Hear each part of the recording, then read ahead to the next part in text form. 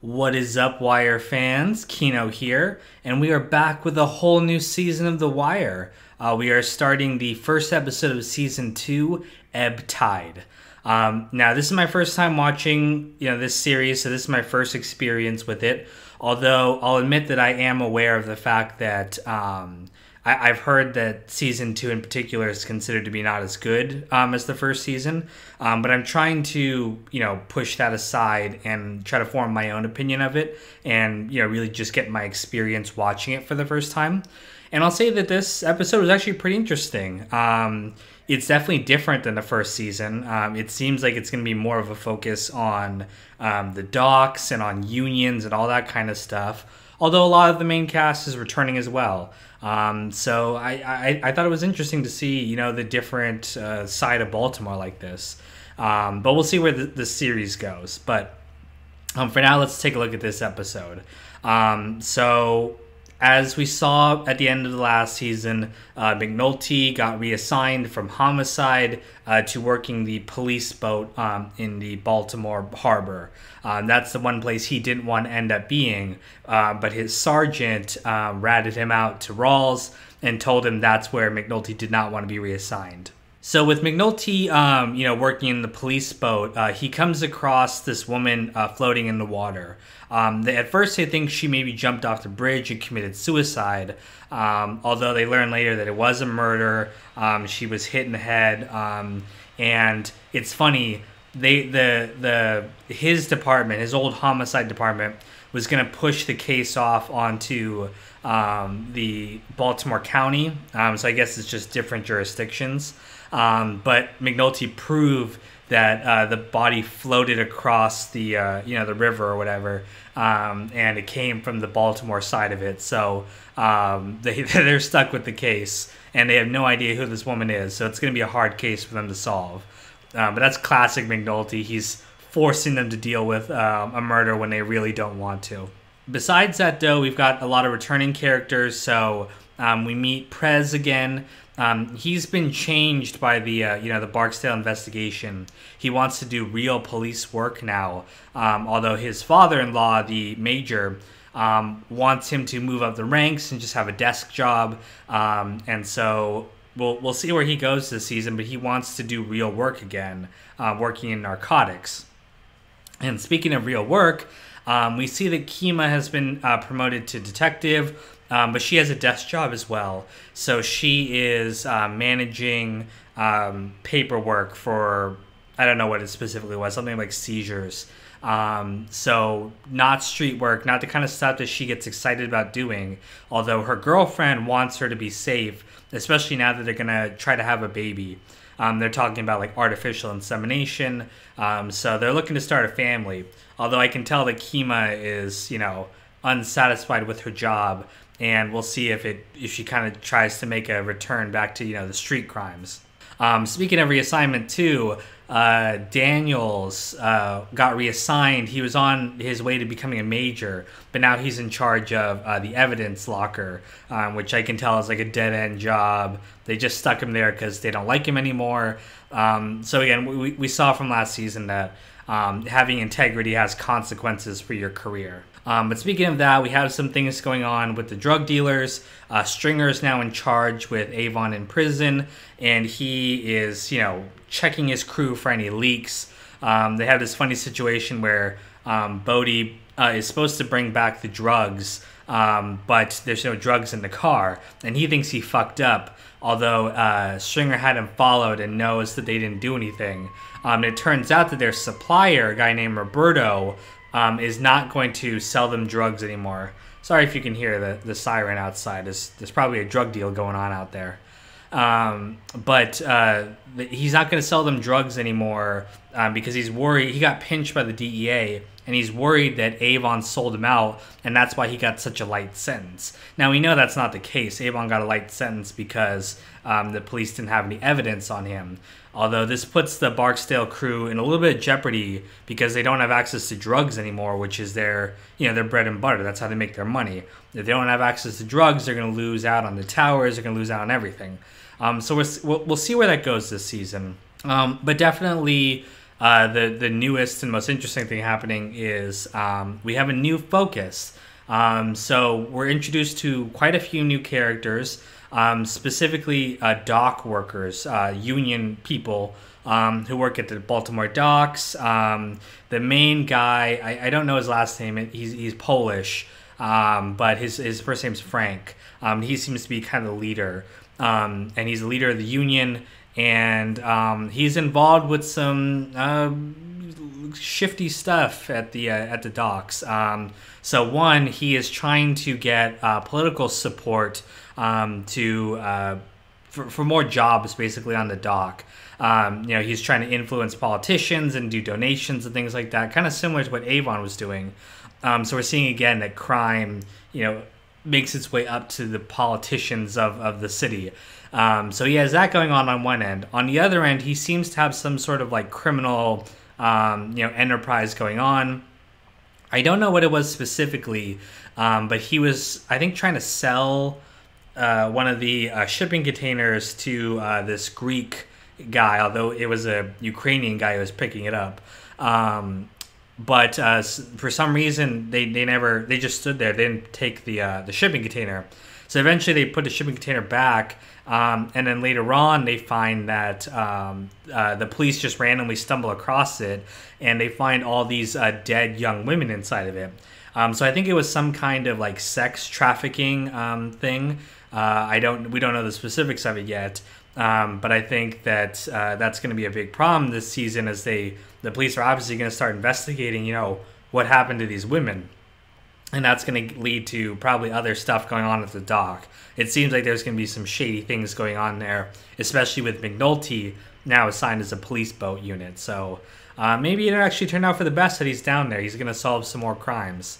But in addition to Frank, we meet his nephew, Nick, his son, Ziggy, who he seems like an interesting character. He's kind of like a drunk. He's wild. He's kind of incompetent. At the bar, he like takes his dick out and flashes everyone. So I'm wondering if he might, inadvertently cause some problems for his dad. But we'll see where that goes. But definitely not a bad start to the first season. Although the one thing I did not like was they changed the theme song. Now, I don't hate the new theme song. It's the same song, but it's sung by a different person now. And it's kind of got this like, Louis Armstrong kind of, very raspy voice singing in the song, which is not that pleasant to listen to. Not disparaging the singer or anything like that. I'm sure they're a great singer, but definitely doesn't have the kind of charm that the soul version of the song from the first season had. I kind of wish they just stuck with that. But different season, different part of the city. I guess they're just trying to kind of differentiate it with a different song. So I'm wondering now if like each season will have a different version of the same song, which would be interesting to see. I wonder how many different versions they can do. Can they do like maybe a rock version or a rap version, or maybe a female singer or something? I don't know where they'll go with it. But that's getting way ahead of the game. For now, we're going to watch season 2. So yeah, can't wait to watch the next one. I'll talk to you guys soon.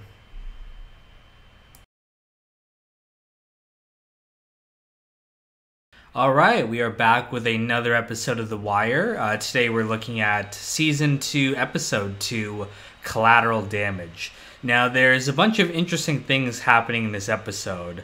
The first is with the police officer. It's Valchek, the guy who was the father-in-law of Prez. Now, he has a beef with... I'm blanking on his last name. Frank, the union guy, Sabatka, that's his name. They have like a beef that's been like, it seems like it's been going on a while. Like their families knew each other, and Valchek's apparently been an asshole, his whole life. Now he's really pissed off that these union guys funded a window for the church when he wanted to do that, and he's realizing that they have way more money than they should have for being, a poor union. They're making political donations and everything like that. And so he thinks that they're into something dirty, which they are. Now, he really wants to take them down, not for any, like, reasons of justice, but just because he hates the guy. So he goes to Burrell, who is now in line for being police commissioner, and he agrees to support him if he'll give him men to form a new detail around Sabatka. So it's funny, they do the exact same thing as in season 1. They assemble a team. They set them up in this like decrepit warehouse or something like that. And funny enough, Prez is now the one leading it. So again, I think it's mostly because he's this guy's son-in-law, but we know that Prez is good police now. So he'll probably, want to do actual work.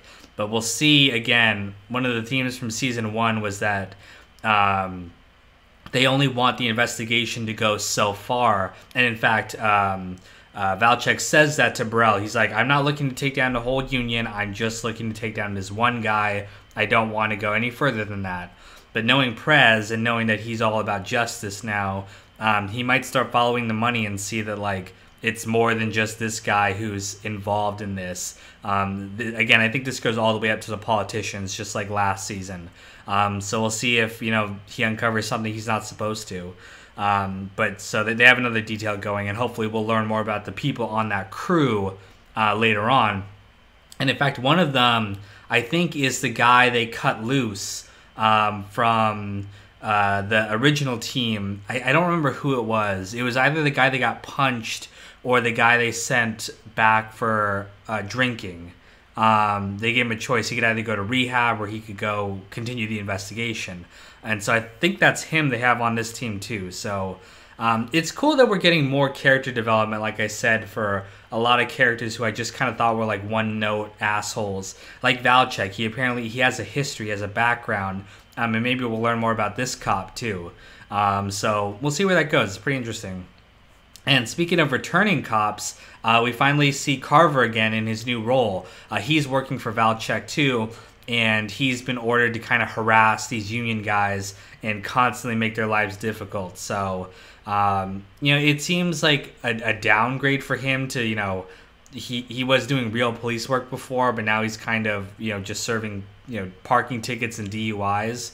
So I'm wondering if he's going to get fed up, working for a guy like Valchek, but we'll see. Now, the main thing happening in this episode, again, is with the murdered girls that they found last episode. Or at first, they don't even know if it's a murder or not. They think that the air vent got crushed accidentally and that these girls, who are presumably prostitutes being smuggled into America, just accidentally suffocated to death. And there's this whole back and forth negotiation of who's going to actually investigate this. Nobody wants it because they know that it's going to be very hard to clear this, especially since they don't even know the girls' names. Eventually, though, McNulty proves that it happened in Baltimore territory. So Rawls has to take the case, even though it lowers his clearance rate down to nothing. So again, McNulty is fucking with him, and he's saying that, what else can they do to me? Which I'm worried about. Maybe they'll find a way to fuck with him even more. I know Rawls was going to go after his badge last season, so I'm wondering if he pisses Rawls off enough, is he actually going to try to get him taken off the police force, which would be way worse than even just being assigned to the boating unit. But we'll see where that goes. But ultimately, Bunk and Freeman get assigned this murder investigation. And they're paired with this new cop. It's the cop who found them, the young girl. So it looks like she's going to be a main character this season. I'm interested to see where they go with her, because she seems like an inexperienced cop. She has this like low-level beat, just working the docks, just not equipped to deal with murder. So we'll see what happens with her. McNulty continues to sleep with the district attorney or whoever she is. And she's wondering, what's going on with them. Are they, going to be together? Are they going to be serious? Are they just going to keep having sex? And he just straight out tells her that if his wife ever wants to get back together with him, he'll do it because he wants to be with his kids. So we'll see where that goes. I mean, I think that McNulty and her go well together. So I I kind of hope they end up together. They seem like they worked, like they're both, wanting to take down criminals and everything, but things never go the way they're supposed to go in shows like these. Now, we actually learn what happened to the girls in this episode. The Greek, who I guess is like this, underworld figure, kind of like Avon, is smuggling in girls, prostitutes to make money. And what happened was the crew of the ship that the girls were being transported in, they let the girls out to have sex with them. And then it got physical. They ended up killing one of the girls, and then the other girls knew about it, so they intentionally damaged the air pipe so that they would all die because they didn't want anyone to know about this. So the Greek finds out, and he kills the guy that they got the information from. So we learn what happened, and it looks like this Greek guy is going to be like the main criminal force on the dock this season. So interested to see where they go with him, considering the fact that we still have Avon. We still have him to deal with. So he's in prison now, but he's serving a very light sentence, and because of all his money and connections, he can get pretty much anything he wants in prison. Gets food, gets whatever. And Weebay is in there as well. He's serving the murder, life in prison because of the murders he confessed to. And there's this one security guard or correctional officer that's harassing him because apparently Weebay killed his cousin. And Avon's not able to squash it all. Excuse me. Avon's not able to squash it right off the bat. So we're seeing that his power has limits in prison. He's still a prisoner. He's not this all-powerful kingpin he was on the outside, and he has to rely on Stringer Bell to take care of that, and also to make sure that D'Angelo's girlfriend or whatever brings his kid around, because D'Angelo took the murder rap or the drug rap, and he's doing 20 years, so they want to keep him happy. So we have all these things going on. I will say it's a pretty interesting start. I'm interested to see where they go with this new detective unit, to see what else is happening on the docks. But I gotta say, I'm liking the season pretty much so far. So we'll see where it goes from here. But thank you guys, and we'll check out the next episode soon.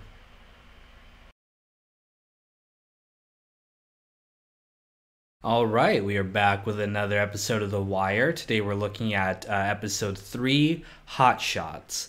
Now, there's quite a few things happening in this episode.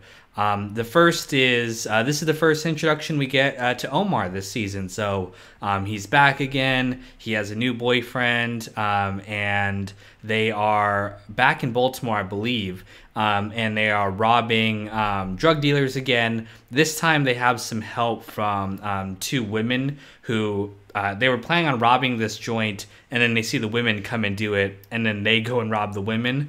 And it looks like they've teamed up to work together to steal from these drug dealers. So I'm wondering if these women will be characters starting now, but we'll see where that goes. Now, beyond that, Bunk and Freeman investigate the crew aboard the ship, although none of them speak English, or at least they pretend that they don't speak English, and they refuse to cooperate with the police. It's kind of their code of silence. Although they do learn some things in this episode. They learn that 2 of the sailors jumped ship, and they're able to kind of piece together what most likely happened, which is that they killed one of the girls and then killed all the others to keep them silent. So they kind of know the story, but they don't have any evidence. And they are able to get some information that connects the boat and the girls to France and this whole underground network. So they're getting some information, but again, they still don't have any IDs. Later on, McNulty learns that some of the girls got breast implants, all from the same clinic. So they're starting to develop a case here, but again, they're just without any kind of real resources to tackle all of this. Although McNulty is really determined to put a name to these girls so they don't just wind up as Jane Does and just get thrown into the system. So they're all really determined, and Again, it seems like the new lady cop that they have, I think her name is Russell's, because she said the title quote, is also really determined to do right, and provide justice for these ladies. So it seems like, yeah, she's going to be an integral part of this investigation, although not much has happened so far. And the case, I think it's going to come together eventually, but it does seem kind of disjointed from the two other elements that are happening in this episode, which is one, the new detail. So it's pretty funny. Last episode, the dock workers, they stole a police van full of equipment, and they shipped it to a completely different city to get back at Valchek for messing with them. And so Valchek is even more determined now to, get these guys. But he learns that the detail he got from, I forget his name, Brels, the police commissioner, or who's in line to be police commissioner. He got like bad cops and they're not doing their job. So he goes to him and tells him he wants real police working this case. And in fact, he asks for Daniels, who put in his papers and was going to resign and go work in the private sector.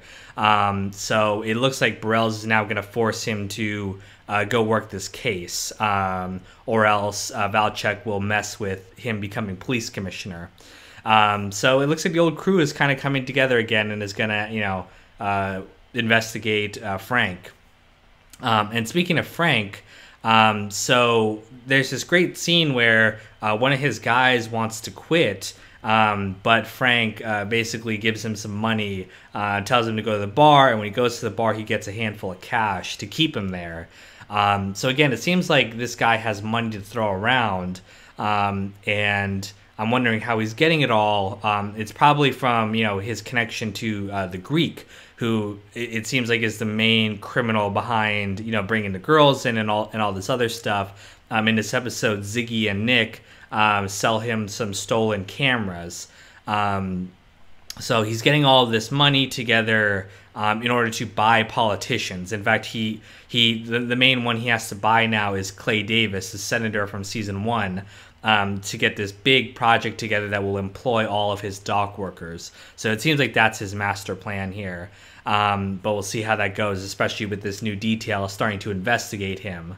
But I'm wondering, how deep does his connections go? Is he involved in some really bad stuff? Because he seems to have a lot of money to throw around, even though all of his workers are really struggling to get, days of work with so little coming into the port. Beyond that, in the prison, we have, D'Angelo has started using drugs. He's really upset that he has to do 20 years. And Avon is trying to get him to, stay positive and stay strong so he doesn't, turn into a rat or anything like that. And he sends Stringer down to convince D'Angelo's girlfriend to come and visit him more and bring his son. Although we learn in this episode that Stringer is having an affair with her.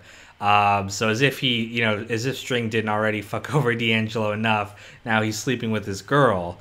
Although it seemed like D wasn't really into this girl. He didn't really like her. He liked that the other girl he was with more. But yeah, it seems like String is kind of a scumbag, kind of fucking with this guy's girl. But what can you expect? But so Avon tells D'Angelo to not use drugs for the next few days, which perfectly lines up with the fact that he intentionally finds the security guard or the prison guard who is messing with Weebay, and he finds out that this guy is bringing drugs into the prison to make money. And so he arranges to have the drugs that he brings in be poisoned. They're called Hot Shots, which is the title of this episode.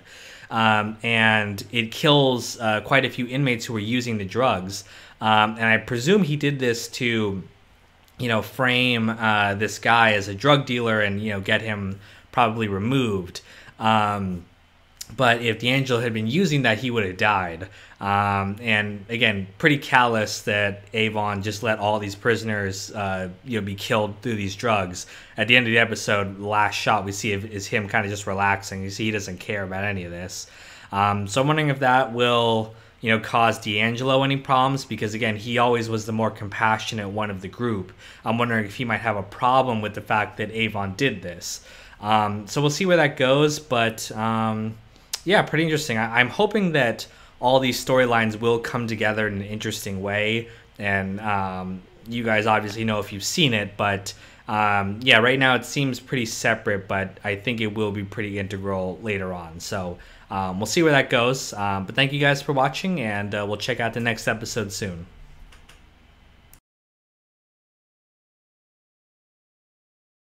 And we are back. Today we're looking at the episode Hard Cases. Now, in this episode, the new detail to investigate Frank has been assembled. So Brells offers Daniels a promotion to major, and he gets to pick his own people if he agrees to stay on and lead this investigation, which he ultimately agrees to. And he manages to get his old people assigned to the same case. So he gets Freeman, he gets Kima, he gets Herc, and he gets Prez again, who was already on the case. The only two people he doesn't get are Carver, although they might bring him on later on, but they need to start making some progress before they can ask for more people. And he doesn't get McNulty. So obviously Rawls hates McNulty and is keeping him there in the Marine unit, keeping him away from any kind of real police work. But little does he know that McNulty is doing his own investigation, which we'll talk about later.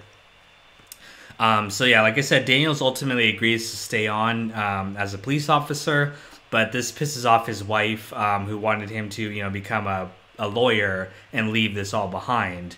And we see the same thing with Kima. There's this really great scene where it's like it's showing both scenes simultaneously, where Kima's having dinner with her girlfriend, who's also pissed at her for returning to normal police work when she wanted her, especially after being shot, to have a nice, safe job. But Kima just can't stay away from this type of investigation. Like, she wants to be where the action is. She wants excitement. She doesn't want to just do paperwork. So yeah, so the details all assembled, and we'll see where it goes next episode as they actually start to investigate the dock workers. And speaking of investigating them, Bunk Freeman, who is he's kind of doing both cases, I guess, now, because he's was assigned the girls, the Jane Doe girls, and they're investigating the dock workers. They don't get anywhere because the dock workers have like a code of silence, but they're starting to harass them, and like they've honed in on their target. Like, they know that Horseface, funny name for a character, they know that he was assigned to that shipping container, and they know he had something to do with it. With the girls being there, like he was involved somehow. So they're honing in, even though they don't have any evidence yet.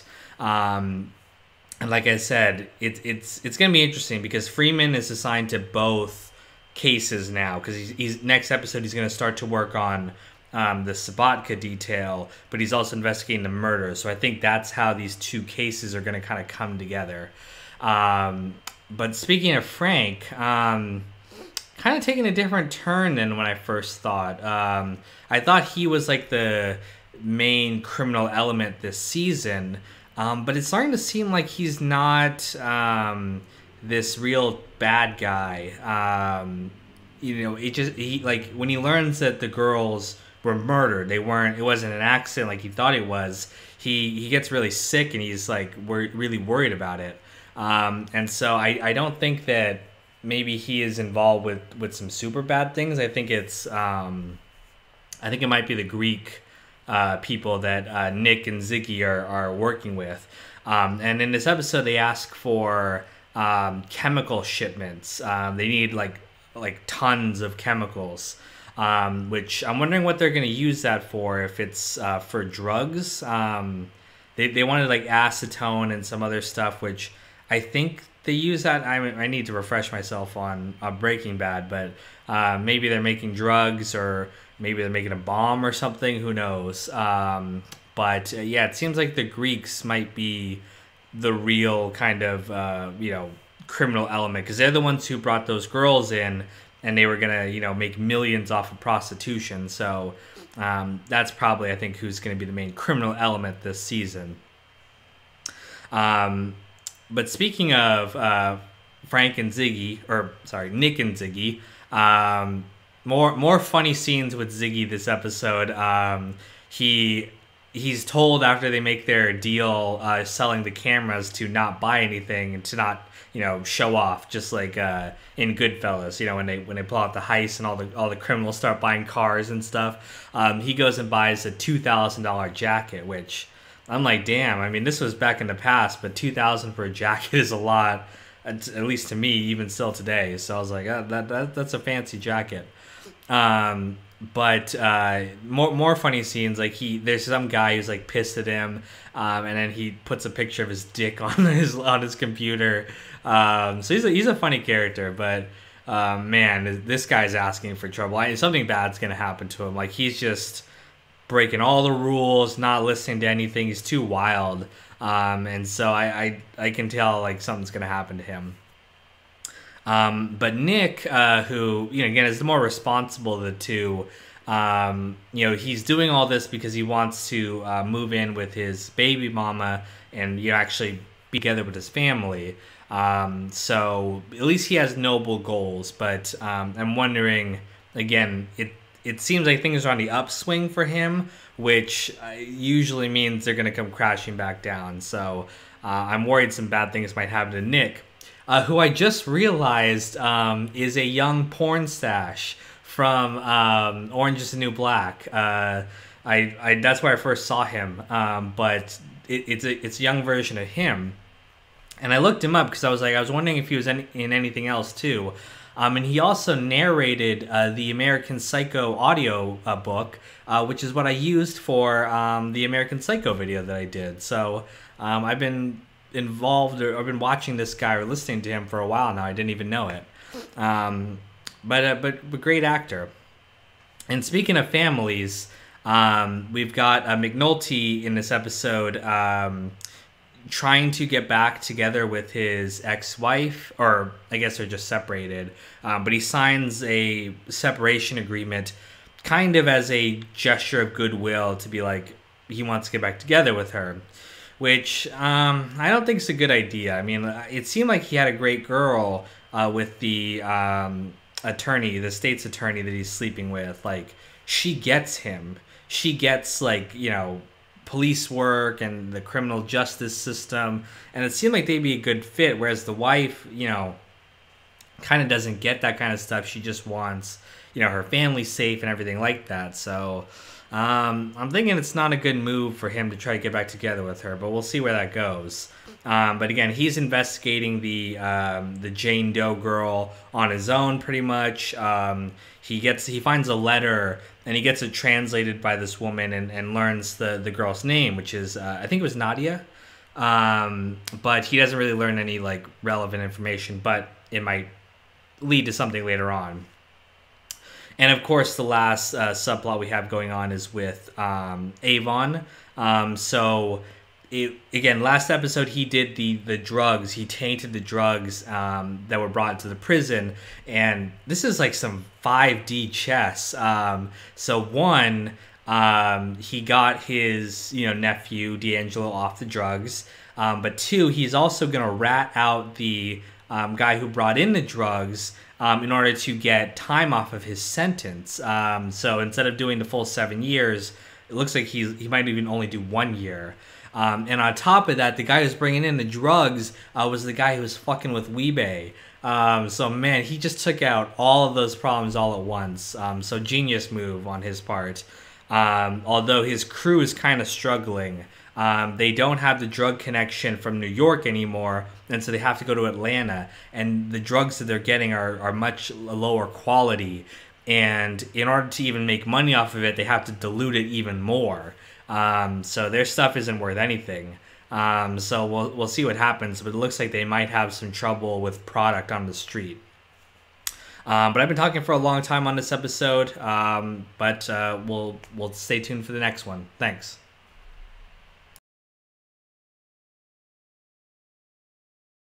All right, we're back again, and we're looking at another episode. It's the same day, obviously, and now we're looking at the episode Undertow. Now, there's a couple of things happening in this episode. The first is that Carver joins the investigative unit again. So the whole team is back together, except for McNulty, of course. And it gave me a really happy feeling to see the team together again. And I'm wondering if that's going to continue to be a trend. Like, these guys might form their own permanent unit. Burrell's told Daniels that if he succeeds in this, he's going to get a permanent unit that he's going to be in charge of. So I'm wondering and hoping maybe that all these people will continue to operate and they'll just keep investigating more crimes. But we'll see where that goes.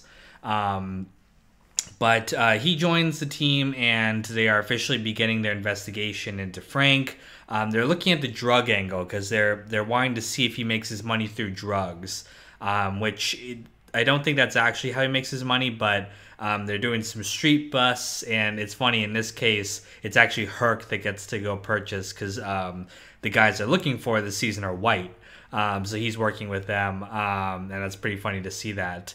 We do see that his son, Ziggy, is mixed up in drugs in this episode. He messes up the drugs again, which we've heard before that he messes up the drugs a lot. And he owes money to these serious drug dealers, and they beat him up and take his car, and Nick is unable to really help him. They want the money. So because of this, they decide to move forward with the deal with the Greeks. The Greeks want chemicals, and they're concerned what they want the chemicals for.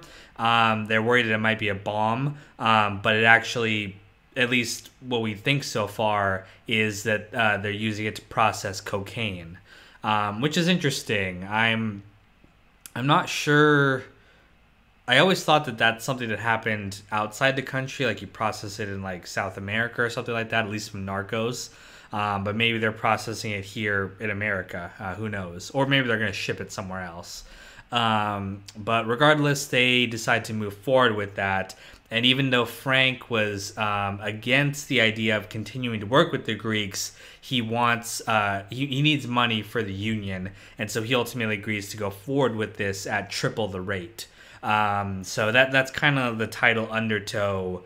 Obviously, an ocean metaphor for the dock season, of course. But he's kind of trapped in the undertow of the Greeks. So again, Frank's character is taking a different turn than I thought. It seems like he actually wanted to get out of working with the Greeks and doing this smuggling operation, but he's kind of forced to stay out of the union. So I don't think he's necessarily this big bad guy. I think he's just doing what he has to do for his people, and he just kind of doesn't realize what he's getting into. But we'll see where that goes. But besides that, finally, McNulty tracks down Omar and gets him to testify, or he's going to testify in court, although they have to get him some clothes because obviously they can't have this guy, big scar down his face, dressed the way he does, testifying in court and being credible. So those are some pretty funny scenes. And one of the things I love about this show is we're constantly, the world is like expanding, and in this episode, Nick is looking for a house for his girlfriend in their old neighborhood, and the real estate agent is McNulty's ex-wife, or separated wife, or whatever they are. And so I like that all these characters are kind of interacting with each other on the periphery. Again, it really gives the sense that like this is a show about Baltimore. It's about the community, and everyone kind of has these weird connections, as you know, when you live in a city like this, you know, I know that guy through this guy over here and stuff like that. So it's really cool to see that. Although he doesn't get the house because it's being priced out of his range. It's being gentrified, basically, the neighborhood, which, you know, they can't afford to buy that house anymore. So a little sad when it comes to that. But Bunk and Freeman are continuing their investigation, and like I guess last episode, they are folding the cases into each other, or at least they're trying to. Daniels does not want to take on all these murders because he thinks they're unsolvable, but they've agreed to kind of share information and resources. So I do think ultimately it's going to come together like this, and they're going to end up going after the Greek, who is the kind of the mysterious criminal guy at the heart of what's going on at the docks. Besides that, though, we have Stringer. We're getting another look into his extracurricular activities. So he goes to community college that we saw last season, and he's taking economics class. He's doing really well in there. And he actually gets some advice on how to run his drug empire through his economics professor. So he learns that he needs to rebrand the drugs because they're so weak right now that they're not worth anything. But if they rebrand them, it buys them time while the drug addicts basically figure out that it's shit again. So it's cool that that element is coming into his world and like actually helping him in his, you know, criminal life. But again, we're seeing conflict between D'Angelo and Avon. D'Angelo, after everything he went through last season, doesn't trust these guys, quite rightfully so. I mean, Stringer's sleeping with his baby mama. So we'll see where that goes, but it looks like Avon's starting to lose patience with D'Angelo and might be done with him. So I'm wondering if they might just, you know, say he's a loose end and get rid of him. Although his sister, you know, obviously loves her son and doesn't want that to happen to him. So she might have a problem with that, and she's running their money right now, I believe. So we'll see where that goes. But that pretty much is the episode. So we'll check out the next one soon.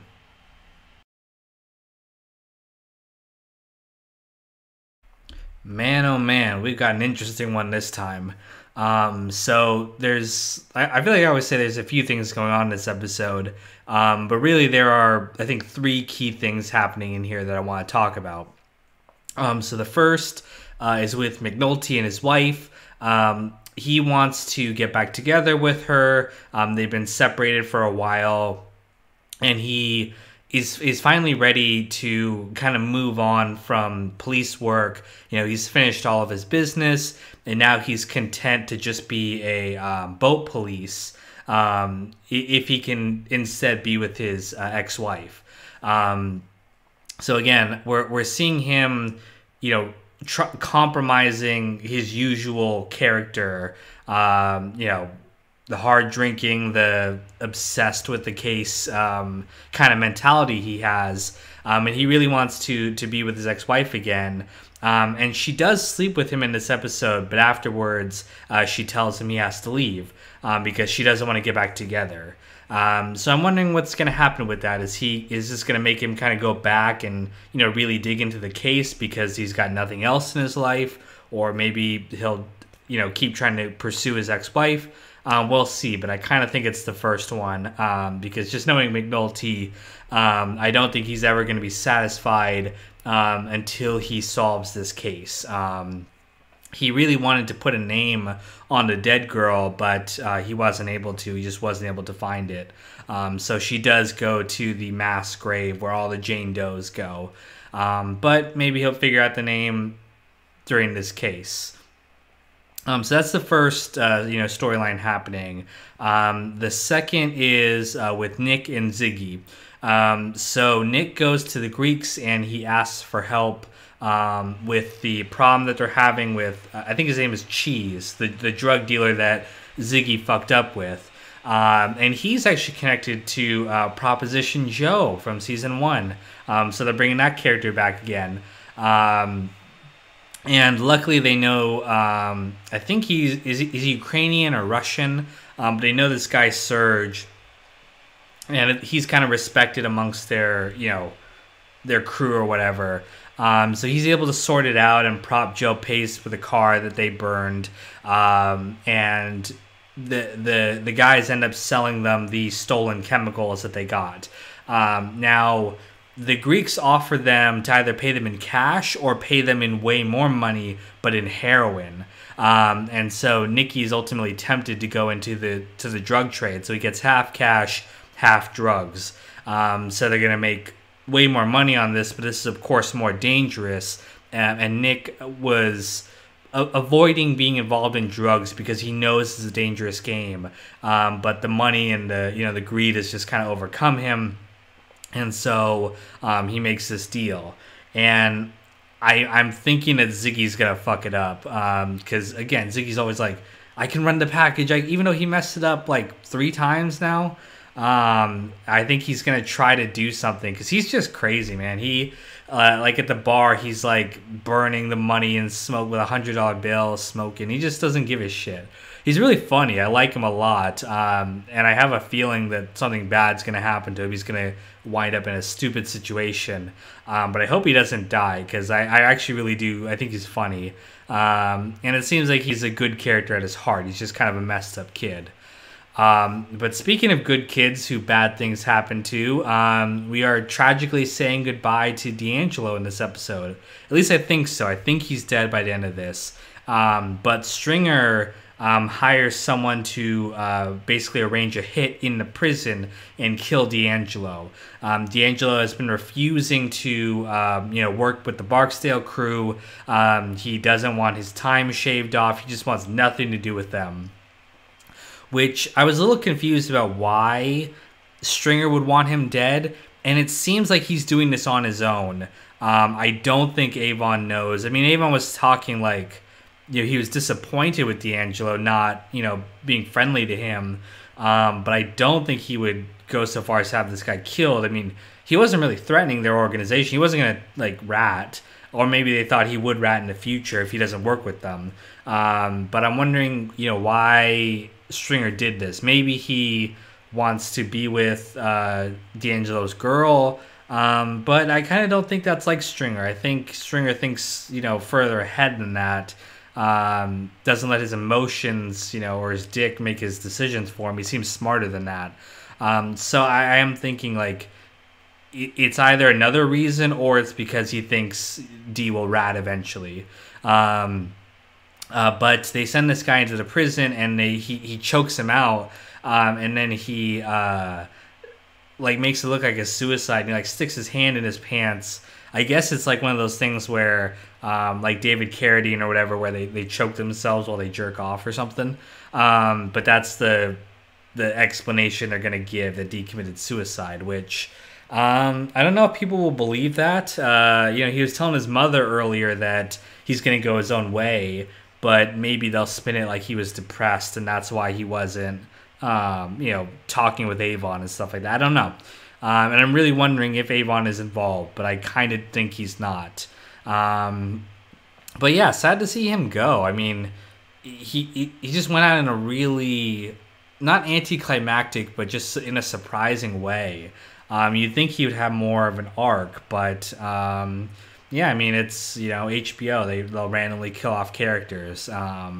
And yeah, he seemed like a lost soul, but yeah, who knows? But besides that, not too much else going on in this episode. They're continuing to get more information, but they don't really have a connection. They know that Sabatka's not into drugs, but now they're starting to look at smuggling. So I think next episode, we're really going to see them kind of focus in on that aspect. And they will probably discover the connection to the Greeks and realize what's going on. At least I think so. Besides that, there was a funny scene where Bunk was, hungover and puking, and he's hitting the sauce pretty hard lately. But yeah, other than that, not too much going on. Kima, there was a scene where her girlfriend didn't want her to go to a strip club without her, and so she goes with them on this police work, which I guess is a funny scene. But yeah, not too much going on the detective side. They're just gathering information right now. And I will say the investigation has kind of been the weakest part, just because it seems like Sabaka's not, too tied up in anything. I think they're eventually going to realize that and then go after the Greeks. But the investigation part has been much weaker than season 1.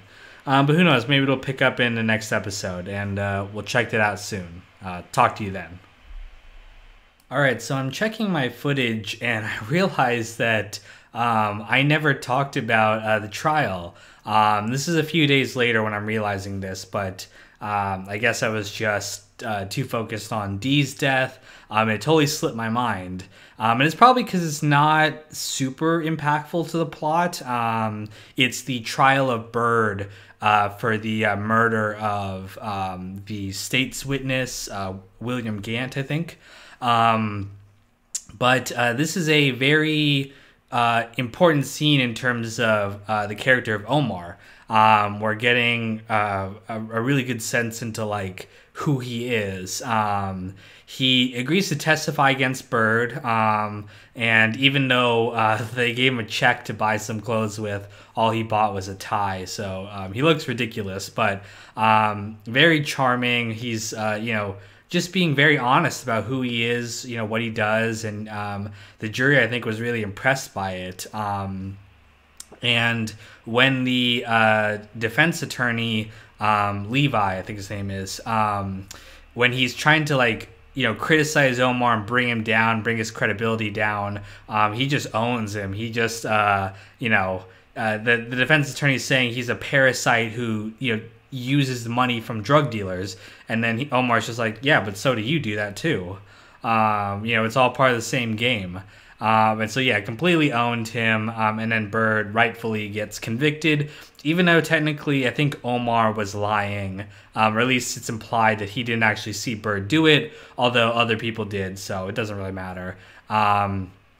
But great scene, great character work from there, and it's really satisfying to see that judge, smack Levi down at the end and say like, oh yeah, your client's going to jail for the rest of his life for killing a state's witness. So yeah, great scene. The only thing I guess I could criticize is I watch a lot of Legal Eagle, and just having watched that, I know that I don't think he's allowed to just be like, you are a parasite, you are scum who prowls the street. Like, you can't just, you have to ask questions. That's all you can do. You're not allowed to like preach to the jury. So I think if he ever reviewed that scene, he'd have a problem with that. But I mean, still, just some great dialogue there. But regardless, we'll check out the next episode.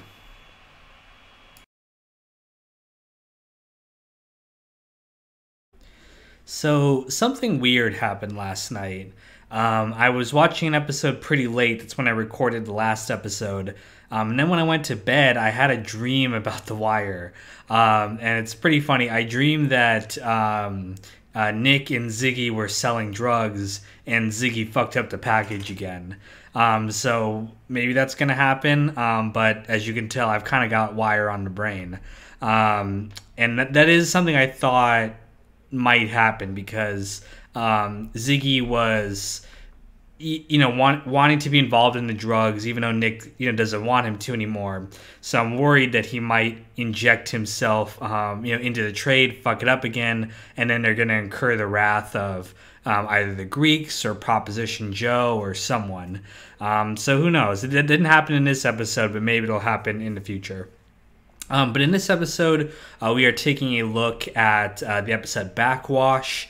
I'll admit, this is the first episode I was really, not a big fan of, in the sense that, it felt like nothing really happened. Some of the earlier episodes this season are kind of like that as well. But this one really felt kind of, nothing really moved forward. Now, things definitely did move forward in the investigation, Kima and Prez have found where the girls are staying. They set up this sting to find where the shipping containers are going. So they now know the warehouse that they are, whenever they smuggle cargo off the ships, they take it to this warehouse. So they know that. And Herc and Carver figured out that Nick is dealing drugs. They kind of just found out on accident. So progress has been made, and it seems like they're going to really connect the dots. But I feel like I've been saying that every episode, and it still feels like almost 3 separate investigations happening. It doesn't feel cohesive. I think it will next episode because at the end of this one, Daniel said that he's going to take the murders. So it seems like it's all going to come together. But yeah, this is the first one I was like, yeah, nothing really happened in this one. And I think that's why people don't like this season as much. It just feels really disconnected. It doesn't feel like it's going anywhere yet. But maybe they'll pick it all up at the end. But regardless, the major things that happen in this episode, like I said, they make those police investigations. It's pretty funny. Herc and Carver, they buy this very expensive wire, and it ends up they put it in a tennis ball, and then the tennis ball ends up like getting run over by a car, and they are now out like $1,200, which is a lot, especially on a cop's salary. So we'll see if they manage to get their money back. They are saying something like they're going to claim to be working with an informant to get, like, I guess the police will cover the cost or something. But they're lying, and Daniels knows that Carver has lied to him before, so I think he's going to be suspicious. So we'll see where that goes, but it seems like just kind of a humorous subplot. Beyond that, like I said, Daniels is going to take the murders, which causes some friction with his wife because she's tired of him kind of compromising his career to do the right thing. Ultimately, Lester convinces Daniels that, doing the right thing, doing the right police work is the most important thing, regardless of how it affects his career. And so, yeah, Daniels is again compromising, and he might not come out with the promotion that he wants if he takes on these cases. So we're always seeing that challenge of, do I do the right thing or do I do the smart thing? And we're seeing that across a lot of characters. We're also seeing that in the Barksdale crew. With Stringer, he had Dee killed last episode, and Avon, we learned, had nothing to do with it. He thinks it's a suicide, and he's pretty torn up about it because, Dee was his nephew, and his mom is really torn up about it, and, Avon is just kind of, or not Avon, sorry, Stringer is just kind of, acting like he's sad, but of course he's the one who did it. And we'll see what he's up to. I don't know exactly why he had Dee killed. Like I said before, maybe he thought Dee would rat on him. In fact, Weebase says the same thing. He's like, if he got tired of doing it 20 years, he might decide to rat on Avon. So maybe that's what he was thinking. But this is the first time we start to see a little bit of a rift between Stringer and Avon because Proposition Joe wanted to sell drugs in the towers because the Barksdale crew doesn't have. They have really shitty drugs. But the East Side people, they have the good stuff. So Stringer's looking at it like this could be a good deal for them in terms of being able to survive. But Avon doesn't want to do it because he doesn't want to lose territory. He's thinking all about just pride and all their accomplishments. So we're seeing a rift between the pragmatic Stringer and the more kind of emotional Avon. So we'll see if that maybe causes some friction between the two. Like we've seen Stringer is going to perfectly fine to go off on his own and do his own thing. So maybe he might make a move against Avon. We'll see where that goes. But that's pretty much the only major things happening this episode. The only other thing is there was a quick scene of McNulty. He was barely in this one, but there's a quick scene of him, trying to get back together with his ex-wife, and she says she can't trust him. Doesn't seem like it's going anywhere. But again, I don't think that relationship's going to work out, even if she takes him back. I think he's going to do the same thing as he always does, is like put the case first. Maybe he might cheat again with the state's attorney. Who knows? He doesn't seem like a guy in control of himself, even though he wants to be. So that is pretty much what's happening. The only other thing I can think of now is Sabatka's trying to maintain control of the union, even though his term is almost over. And it's looking like they won't get everything they wanted from the lobbying. They wanted the canal dredged, but they might only get a small little project that employs a few people. And on top of that, there is new technology that's going to make are they called stevedores? The dock workers. It's going to make them obsolete. Like robots are going to replace them all, which, that definitely happens. And so, yeah, it's looking like his whole way of life might come crashing down. And he's desperately trying to maintain control. So I think we're going to see some conflict, within the union. And then as he gets more and more desperate, I got to imagine he's going to maybe try to steal more or do whatever to raise more money to, make sure his people stay employed. But yeah, that is the episode. Like I said, not the best episode for me personally, but maybe it'll pick up next one. So stay tuned for that. Thanks.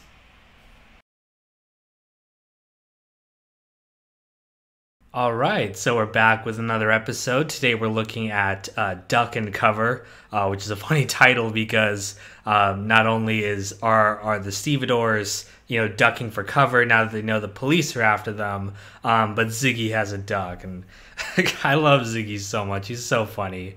But in this episode, we have the investigation actually really moving forward. So like I said last episode, it was really pretty much set up before this, but now they really have some solid information. So they're able to prove that Nick is involved with drugs. They're able to connect to the warehouse, to the port. They have wiretaps in place. They have everything, and now they're just trying to get all the information that they need to make a prosecution. So it happens in an interesting way. So they tail one of the shipping containers to the warehouse, but Frank notices that something's wrong, and he purposely sends a clean container as a decoy, so that they don't catch them with the contraband, because he realizes that because his phone line is still on even though he didn't pay his bill, he realizes the police are wiretapping his phone, and he sees Greg's on the dock, so he knows what's going on. And so he sends this clean container, but funny enough, it ends up working badly for them in the sense that when the guy gets the clean container, he calls the boss. So now they have the boss's number, even though it's not the boss, it's the second in command guy, the Greek guy. But Frank meets with the Greek finally. He finally agrees to meet with him. And they agree to continue to send them clean containers to kind of ward off suspicion. But it looks like there's some tension between the two of them now that the police are involved and they can't get them the illegal goods that they want. So even though it was kind of on the surface level of friendly conversation, it seems like I think some things are going to boil over here as the Greeks really don't have a use for the union guys unless they can get them, their legal goods. So on one level, that's happening. McNulty finally joins the investigation. Things did not work out with his ex-wife, as we kind of clearly assumed it wouldn't. And so Daniels is able to, convince Rawls to let him come back because Rawls owes him for taking the 14 murders. So McNulty is finally where he's supposed to be. He's on the detail again. And some interesting things happen to McNulty this episode. In the beginning, he gets really drunk, and then he ends up having a one-night stand with a waitress. Kind of comes out of nowhere. McNulty's a good-looking guy, but I don't know. He was drunk and bleeding, and I guess that turned on the waitress or whatever. But so he has a one-night stand with her. And then at the end of the episode, it looks like he might sleep with I am forgetting her name. Russell's, I think her name is, the new cop from the docks that they have.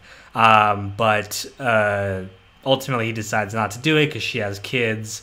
So yeah, he's kind of a horn dog. And in this episode too, they even say it takes a whore to catch a whore. So they're gonna have McNulty kind of go after the hookers and see if he can get a lead that way. So he might end up sleeping with some of those escorts, which I don't know how that's gonna work with the fact that he's also feeling guilt or for not finding out that first girl's name. So maybe he'll, develop a relationship or something with one of these women. I don't know. We'll see where it goes. But yeah, he was in kind of a dark place before he joined the detail. That's happening. The only other major thing happening is the Barksdale crew again is struggling to keep their territory because they have no drugs, or at least no good drugs to sell. And some of Prop Joe's guys are kind of muscling in on their territory. And luckily Bodhi takes the initiative and kind of kicks them off. But they admit that there's going to be some retaliation. So I'm wondering what's going to happen with that. This is the first episode too. We didn't see anything of Avon or Stringer. So yeah, we'll see what's happening. But I think they're in a bad spot. I think their crew is going to have to rally if they want to survive. They haven't really been a force this season.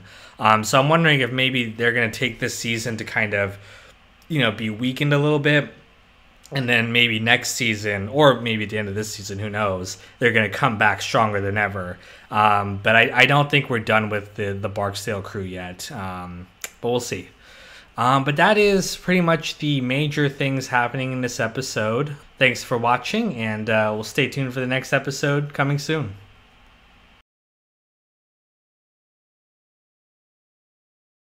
Alright, we're back with another episode. Today we're looking at Stray Rounds, I think the episode's called. And definitely at the start of this episode, we deal with Stray Rounds. Bodhi and his crew are attacked by the drug dealers that they drove off last episode. And there's a firefight, and they're all just shooting at each other. And one of the Stray Rounds ends up going through a window, and it kills this 9-year-old kid. Which is definitely a tragedy, and this, because of the publicity of it, the police are finally kind of forced to act, and so they go in there and they start making arrests, and they're really trying to find out who did it. But again, this is all like publicity motivated. They're just doing it because it looks bad on them if they let a kid get murdered and nothing happens. And it's interesting. I don't know what his name is or what his rank is, but they have this like commander or something like that, this high-ranking police officer come down there, and I don't know what it is, but it kind of just seemed like he's going to be a character moving forward. I don't know why I noticed that. Like, there's not too many like scenes with him, but it just seemed like, I don't know, they just had this air like, oh, okay, this character is going to stick around. So I'm wondering if that's it. It's the black, commander, lieutenant, whatever the rank is. It's the one who comes down from DC. He was with Burrell's getting funding or something like that. But I don't know. Just something about his character seemed like they're gonna keep him around. But we'll see if I'm wrong about that. The investigation into this kid's murder is disrupting the drug trade even more, which is really bad for the Barksdale crew because they're just hanging on by a thread as it is. And Stringer, he tells Bodhi that one, he messed up on this, but two, when he tells him to get rid of the guns, Bodhi throws it over the bridge, but it lands on a boat that happened to just be driving by or sailing by, and they have the guns now, so that's bad too. I don't think they were able to connect it to Bodhi. He knew better than to say anything to the cops. But still, he's been fucking up lately, so I'm wondering if Stringer might get rid of him. He tends to get rid of people at the drop of a hat if they are not useful to him anymore. So we'll see where it goes with him. But because of this, Stringer decides, he has to make the deal with Prop Joe and let him sell in the towers. He tries to get Avon to agree. He sends Bree to go talk to Avon, but she's not successful. Avon still doesn't want to deal with Prop Joe, and instead he arranges for this hitman, Brother Muzo, I think the character's name is. He is like this really feared, hitman muscle guy. He's killed a lot of people, and he arrives at the end of the episode dressed in a suit, so definitely different than the usual gangbangers that we've seen in the Barksdale crew. And I don't know what it is about this guy, but he looked like, okay, I can see that why he's so scary. So I think that's going to throw a wrench into Stringer's plans to work with Prop Joe. I think there could be consequences for him if Avon finds out. But yeah, we'll see what happens moving forward. But that's pretty much what's happening on that end. On the police investigation side, they are making some serious headway. They were set back by the fact that the stevedores have changed up their method, and the Greeks have changed up their method. But luckily, they're able to continue the wiretap, and they find out that all these elements are connected. So like they're making headway. Excuse me, on the prostitution side, and a really funny scene. So McNulty pretends to be this British John so he can hire the prostitute, which I think the actor who plays McNulty is actually British in real life, because he's going to be on The Crown. He's going to play Prince Charles, so I think he's actually British. So, but he was doing an intentionally bad British accent, I think, to just to play into the role. But they send him into the brothel, and he's not able to get the cops in time, so they end up like walking in on him having sex with the prostitute. So McNulty gets laid a lot in this show. So I guess he took one in the line of duty. But they have that going on, so they're making busts there, seeing if it stirs up anything. They get a line on the boss man, or at least who they think's the boss man. Is it Spiros, I think his name is? It's not the Greek, the top. It's his second in command. So they've tapped his phone. So they have that information now. They've been listening to the Russian guy or the Ukrainian guy. And so yeah, they're really starting to piece some information together here. And they've kind of honed in on the Greeks. However, the Greeks have their own, line in on this police investigation, because they have an FBI agent working for them. And when McNulty goes to the FBI for more information, this agent tips them off that they're looking into him. So I don't know what their relationship is. They did give him information about a big drug deal coming in from the Colombians. It was two birds with one stone. The Colombians had not been paying them their money, and this hurt them, and then they also rewarded this guy for his information. So maybe they just bought this FBI agent or something like that, or maybe he's a part of this organization, who knows. But the Greeks have some like deep connections to even in the FBI, which is pretty impressive. So yeah, the police are making their own headway, but I think that the Greeks are prepared for them.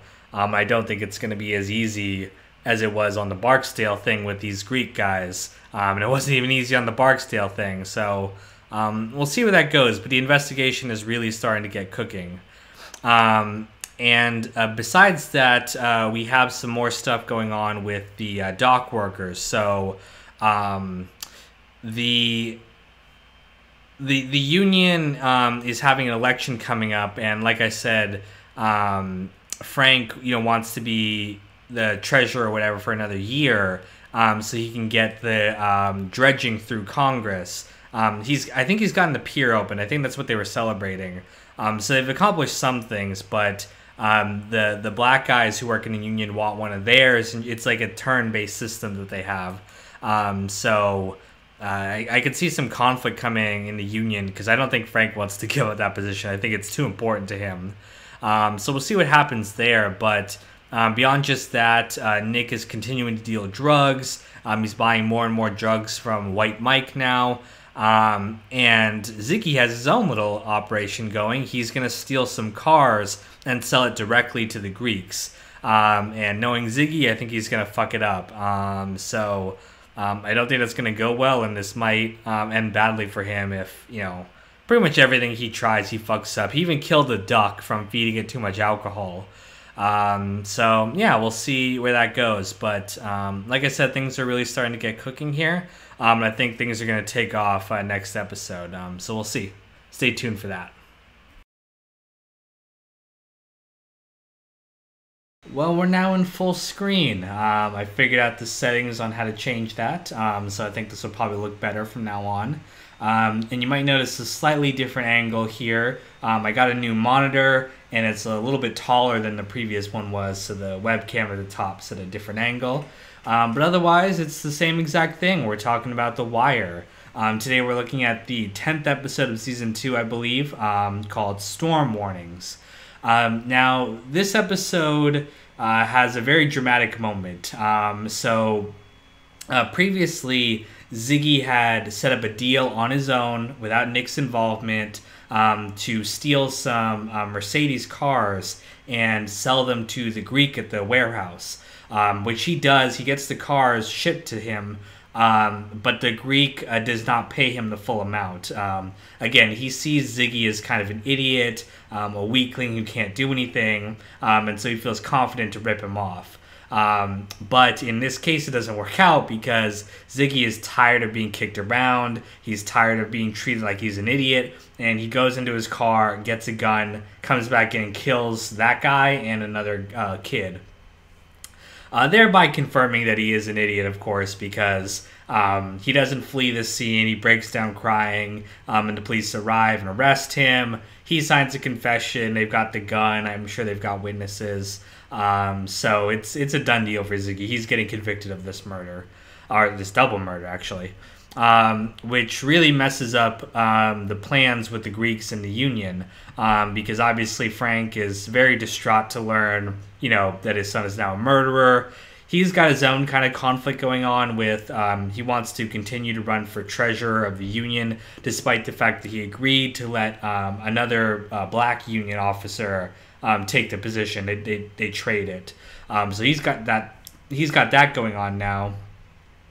But beyond that too, Nick's really devastated to learn that, his favorite cousin is now going away for murder. So he's really beaten up about that. And the Greeks, of course, now have attention on them, and so they decide to get rid of everything. So I'll touch on this more later, but they find out from their FBI informant, the man they have, in the FBI. They find out that the police are looking into them, so they throw away their cell phones. They get rid of the drugs and the stolen equipment at the warehouse, and so they're getting rid of everything, cleaning house just like last season. And so the police are not able to get there in time. They're like typing their warrants and they're getting ready to go kick in doors, but the Greeks are just kind of one step ahead of them. So we'll see where that goes. We'll see if they are managed to get any information from this raid upcoming. But beyond just that, we have conflicts within the police themselves. So Valchek is again still pissed off that Sabotka's not the main target anymore, and so he goes to the feds hoping that they'll focus on Sabatka. And they do agree to take over the case, but they decide to work with Daniels and the detail, and they decide to continue to pursue the Greeks too, which pisses off Valchek because again he just wanted his old rival Sabatka taken care of. When he learns that he's not going to get what he wants, he orders Prez to leave the detail and come back with him, starts talking down to him, and then Prez finally stands up for himself and punches Valchek in the face.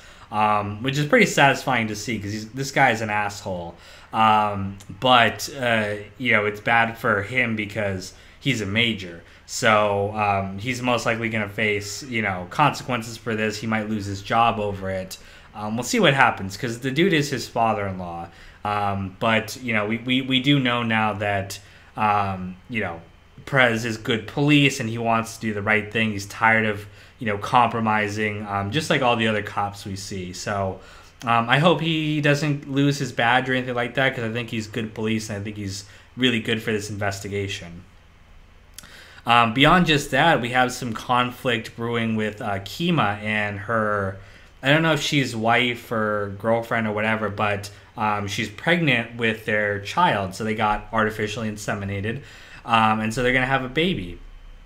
But Kima is not super happy about this, actually. She, again, we know her. She wants to be out on the street. She loves the excitement. She wants to be kicking down doors and doing dangerous police work. But the wife or girlfriend or whatever doesn't want her to be involved in this stuff because she wants her safe. I mean, she was already shot once. And Kima's worried that, becoming a mother, she won't be able to do the stuff she loves anymore.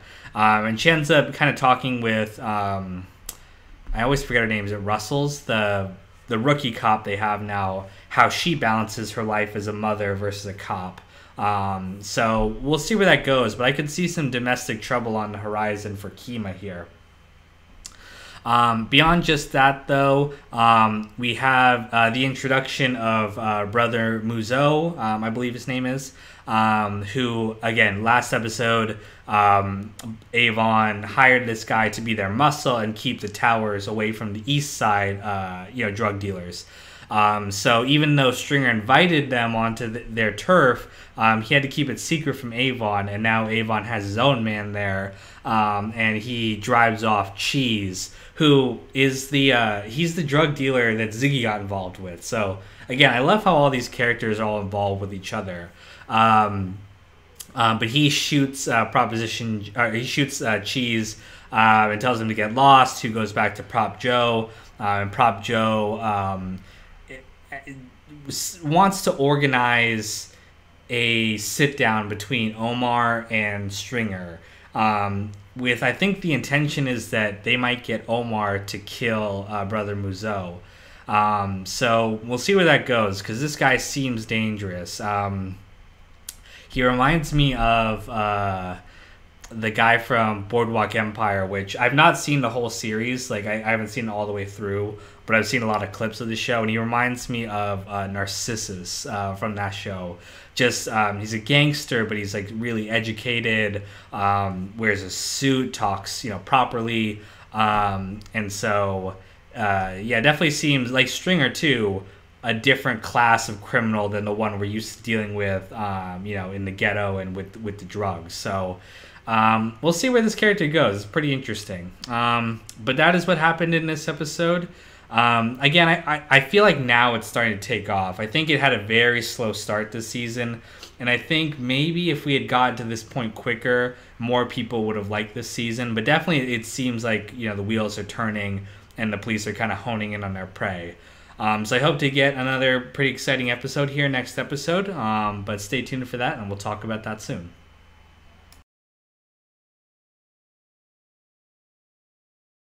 Alright, so we're back again with another episode, and today we're looking at the second to last episode of Season 2, I believe, Bad Dreams.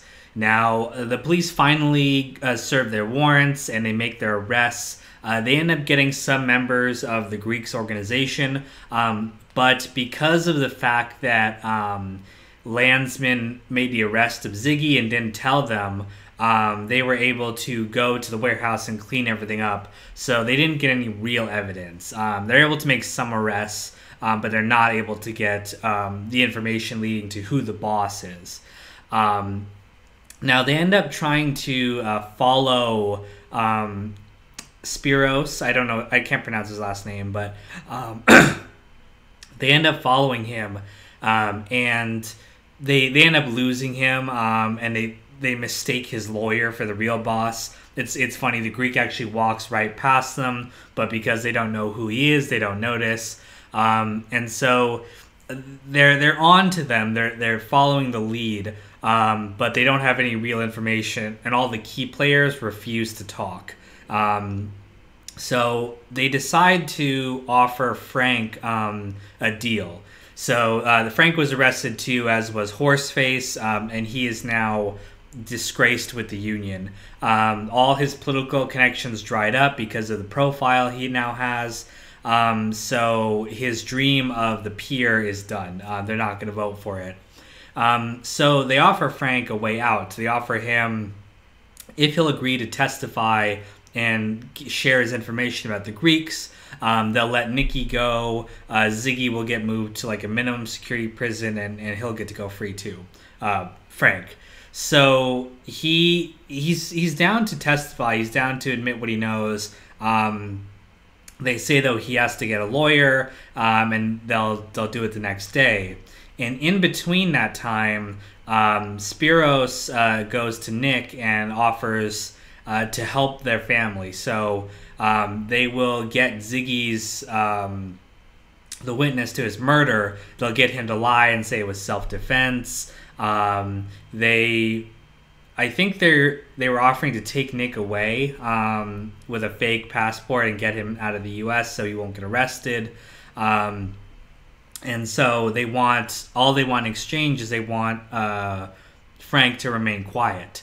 And so he agrees to meet with them, although he tells Nick that he doesn't want him there because he doesn't want him involved with the Greeks anymore, after he learned that Nick was dealing heroin this whole time.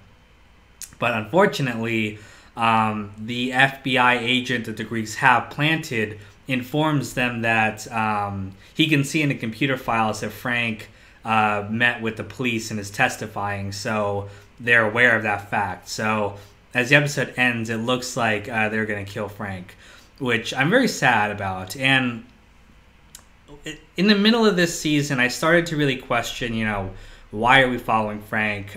He's not the main criminal force, and it just seemed like kind of a distraction. Like, if the Greeks were going to be the real criminals, I wanted to maybe follow them more and learn more about them.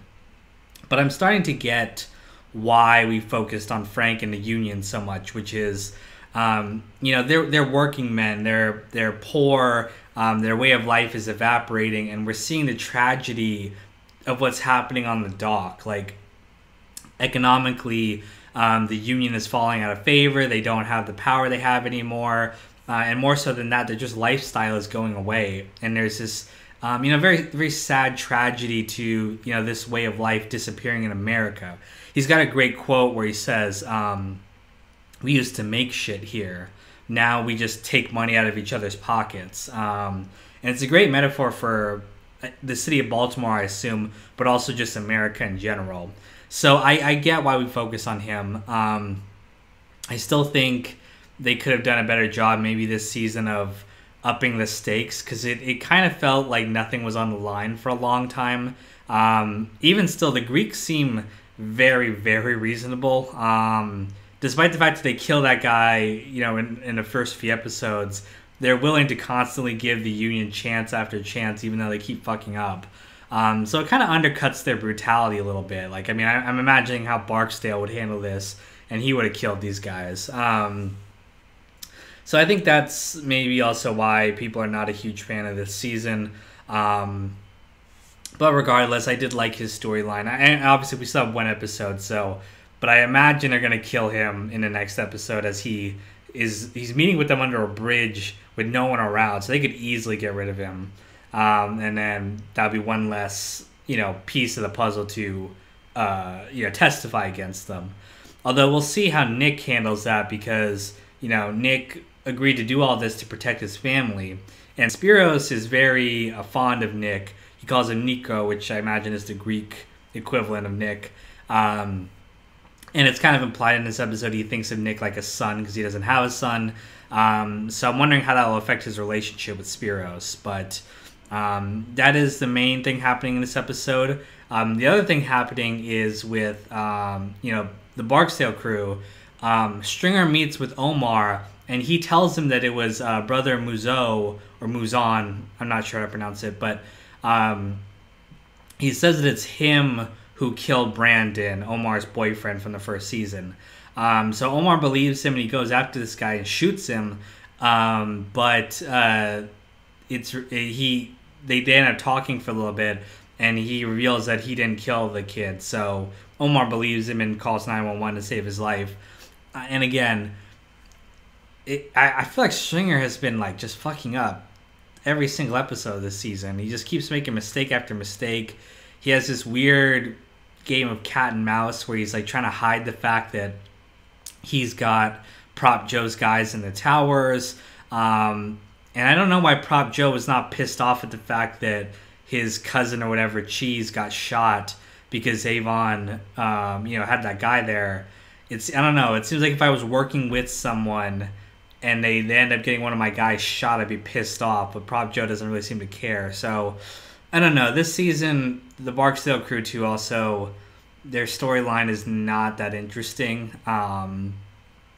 Again, I get what's happening. It's like the calm before the storm of, last season they got taken down in prison. Now they're kind of building things back up again. But yeah, the Barksdale stuff has just felt so disconnected from the plot, which, I mean, I guess I get it. The police are, they finished their case and are moving on to the next one, which is, we do see that with the police. They only want their guy. Like, the FBI only want to bust up the union. But even still, it would have been nice to maybe see more of a connection there. But who knows? Maybe next season they'll bring it together. But that's pretty much the episode. I'm really looking forward to seeing the finale and seeing how it all ties together. I might watch it right now. We'll see. But yeah, we'll talk about that soon.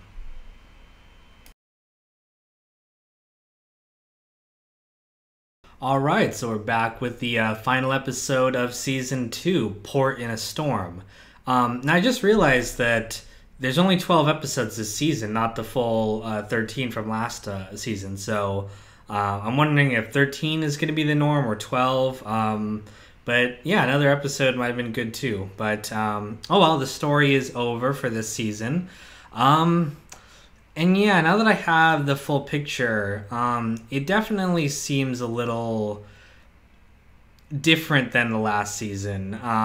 It doesn't feel as resolved. I mean, of course, at the end of season 1, there wasn't a big resolution. Like, in fact, most of the criminals got away with it.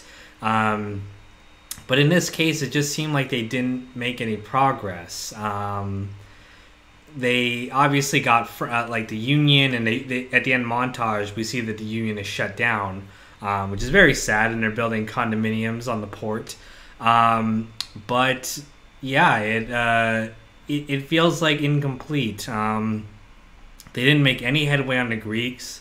They kind of didn't even come close. They were always one step behind. Now, I'm thinking in next season they might discover some information, because it looks like Daniel's unit is going to stick together, and they are going to maybe work on Prop Joe, who has gone these last 2 seasons under the radar, while they've been kind of focusing on the Barksdale guys. But they took a picture of Stringer meeting with Prop Joe, so they're realizing that the drug trade is still going on in Baltimore, so they might focus again on that, and that might lead them back to the Greeks. But yeah, this season felt like kind of a diversion, which I like the union stuff again. I like its thematic qualities about America. I liked the characters in the union. I liked the Sabatkas. But yeah, it just kind of felt like it didn't really come together in a meaningful way. So yeah, I could see why this season is less well regarded than the last one.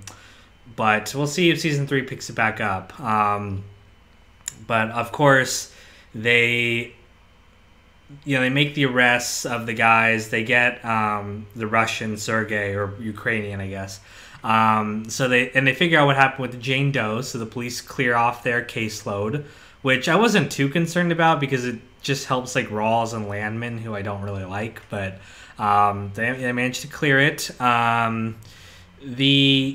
The weird thing that I found, the unresolved thing, is the FBI agent. So he figures out that the leak was coming from the FBI, from counterterrorism, so I guess what happened was the Greeks were giving them information about terrorism, and in return they gave them information in case there was some shit that goes on, which, I mean, I can believe that in the sense that, you know, post 9/11, the government was really concerned about terrorism, and they were willing to look the other way on anything if it helped them with the fight on terrorism. But is it over? Like, is it just like, they're just like, oh, well, I guess we had a rat, or will they do something about this? It didn't make it clear whether the guy was going to pursue it fits. But we get another montage, again, another great song. I really liked it. We're seeing what happened. Again, the union got shut down. Russell's returned to the port police. I wonder if she'll come back. Because she was a great character this season. I liked seeing her journey. We also didn't really get a resolution on what's happening with Kima. You know, we had a scene with her shopping for baby stuff, and she just looked really unhappy with the idea of having a baby. So I'm wondering, they just kind of left it up in the air. Like, they didn't have like a dramatic fallout or anything, or maybe that'll happen next season. But yeah, Kima's definitely, you know, struggling with the idea of, you know, parenthood and what that means for her career. So I'd be interested to see where that goes. Nick goes into witness protection program. I thought he was going to get killed at the end here. It looked like there was someone following him, like that car. But apparently not. But he's just kind of sad about how everything turned out, quite rightly so. There's a bar scene at the end where none of the characters really look happy. And yeah, it's just, I don't know, it's just a different feeling. Like, I ended last season disappointed, but still happy with the disappointment. Like, it felt like, oh, okay, this wasn't a happy ending, but it felt like an ending. Whereas this one, I don't know, just kind of pittered out. Which I guess they feel the same way about the case. It just kind of pittered out. It was cool seeing all these characters working together. Like, Bunk is finally with the crew. But I'm thinking he'll probably go back to homicide, and Daniels' detail will focus on Prop Joe. Look like McNulty might get back together with the prosecutor. Although, again, we didn't really get a good resolution to that. They set it up this season, but no resolution.